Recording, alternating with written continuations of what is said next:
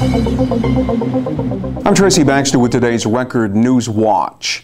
The axe has fallen at both Orange Regional and Catskill Regional Medical Centers, where a total of 140 full-time employees received layoff notices today.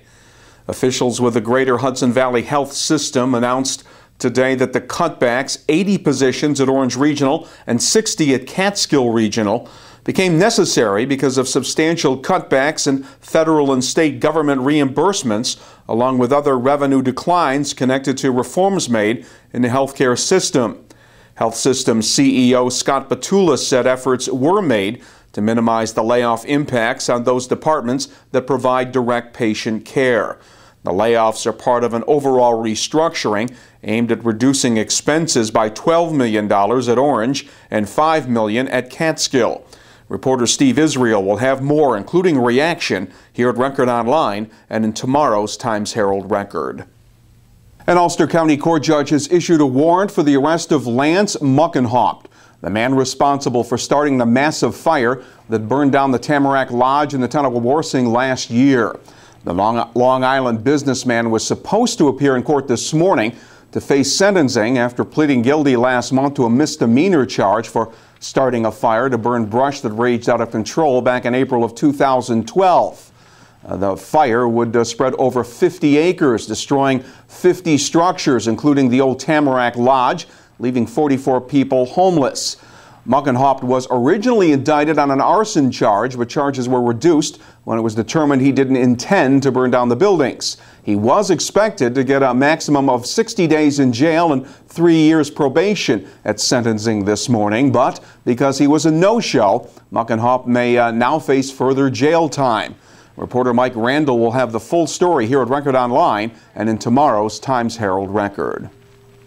They vow to keep the pressure on. Gun rights advocates rallied Sunday at Bullville Park as part of the ongoing effort to repeal the New York SAFE Act, which opponents say amounts to an attack on their Second Amendment right to bear arms. The so-called Freedom Rally also featured the establishment of an Orange County chapter of Oath Keepers, a national gun rights organization that includes police personnel who don't want to see the SAFE Act enforced. We are asking our police, firefighters, military to simply say no to any unconstitutional or illegal, unlawful order. Simply stand down. And thoughts around this, New York State right now is people are very upset with Governor Cuomo and his illegal, tyrannical laws. The rally also included members of the group W2A, Women for the Second Amendment. Cheryl Thomas is the local spokesperson. What got me started really into this is when the Syracuse mom and her daughter were abducted from the mall in Syracuse, and the mother was killed after both of them being violently brutalized or raped. And I just said, that's it. I'm going to walk in my Second Amendment right. I'm going to own it. I'm going to do what I have to do to become a skilled and trained law-abiding gun owner, and that's what I've done to protect myself. So it's a constitutional issue for me, but it's also a very personal issue for me as well. Those attending the rally were urged to fill out cards petitioning for the repeal of the SAFE Act. They'll be presented during a rally to be held tomorrow in Albany. Bail has been set at $75,000 for John Ortiz, the town of Thompson man who reportedly pointed a gun at a Sullivan County Sheriff's deputy during a brief standoff inside his residence early Sunday morning. Deputies were called to his home to answer a call of a disturbance. Ortiz initially told officers he was employed by the FBI and CIA. When he offered to show his badge, he pulled out the revolver, which turned out to be unloaded. Deputy Kyle Muthig drew his weapon and convinced Ortiz to drop his. He was taken into custody after a brief struggle. Deputies found several rifles and swords inside the residence. Ortiz faces charges of felony menacing and weapons violations. And in the city of Newburgh, police are looking for the public's help in their search for the person who fatally stabbed another man Friday afternoon on the 200 block of 3rd Street near Downing Park. The victim, 21-year-old Daquan Nugent, died after being rushed to St. Luke's Cornwall Hospital with multiple stab wounds. Police continue to search for any eyewitnesses to the killing, and they're asking anyone with information to call them at 561-3131. It is the economic pulse of the town of Wallkill, the Route 211 retail corridor. is home to many of Wallkill's small and not so small stores. And today, about 30 store owners and managers accepted the invitation of town officials by attending a forum set up to improve communications between local government and businesses and to proactively address merchant problems and concerns.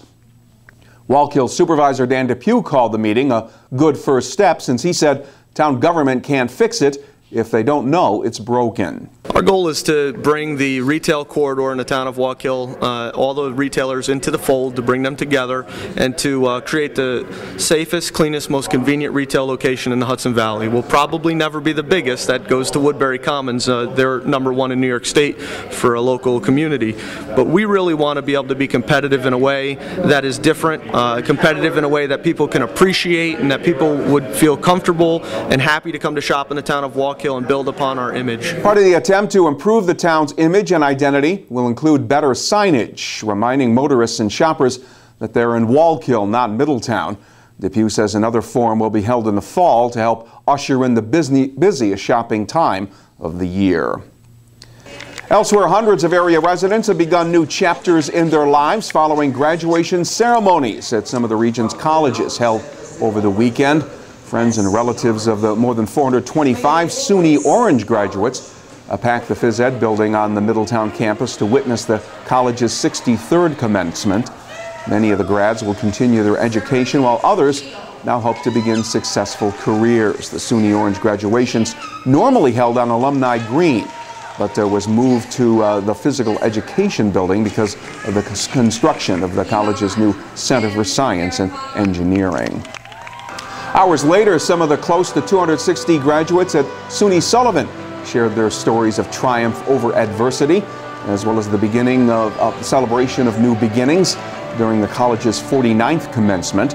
Ceremony at the college's Loch Sheldrake campus marked the beginning of what will be a year-long celebration of SUNY Sullivan's 50th anniversary. Among the speakers, Center for Discovery Chief Executive Officer Patrick Dollard told the graduates to be resilient and to be ready to fight the fight and come back for more. And Saturday was also an extra special day at Mount St. Mary College in Newburgh, where more than 600 master's and bachelor's degree candidates were officially recognized during the Mount's 50th commencement ceremony held at the college's Dominican Center Field.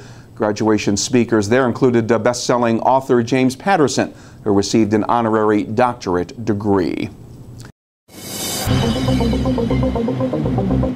The threat of rain will hang over us during the next couple of days. It'll be mostly cloudy Tuesday with a chance of a late-day thunderstorm. The highs will be up around 80 degrees. Forecast pretty much the same for Wednesday, mostly cloudy with showers and thunderstorms. Again, a possibility later in the day. Temperatures Wednesday should again hit the 80-degree mark. Well, make Record Online your source for news whenever and wherever it breaks. And get the news and information to help start your day in tomorrow's Times-Herald Record. For Record Newswatch, I'm Tracy Baxter.